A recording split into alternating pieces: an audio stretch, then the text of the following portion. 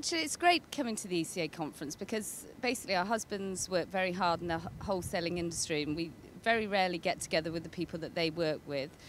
And we come over here, we meet people in a very relaxed atmosphere, and it's just great to be able to socialise with our husbands' contacts and their partners.